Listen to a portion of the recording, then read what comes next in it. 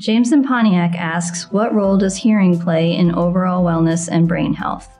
Well, that is an important question. Hearing does affect our overall well-being, both positively and negatively. For example, hearing loss has been associated with depression. For someone who has hearing loss, it can limit their social connections and make them feel more isolated. In relation to healthcare, sometimes a person with hearing loss may not even be able to understand clearly everything a doctor is explaining to them, for example, particularly if the healthcare provider might have to wear a mask or turn away to look at their computer. So hearing loss can strain our cognitive resources and surpass our ability to compensate. Someone with hearing loss, for example, is focusing more of those resources on auditory processing tasks, and that makes it harder for the brain to keep up with important things like working memory and problem solving and attention. And over time,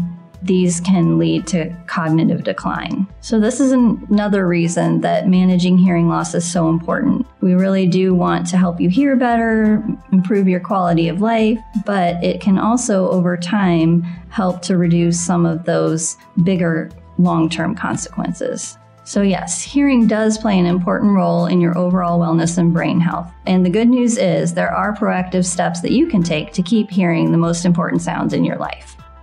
I'm Dr. Stacy Chalmers at Bloomington-Normal Audiology, and we're here for you.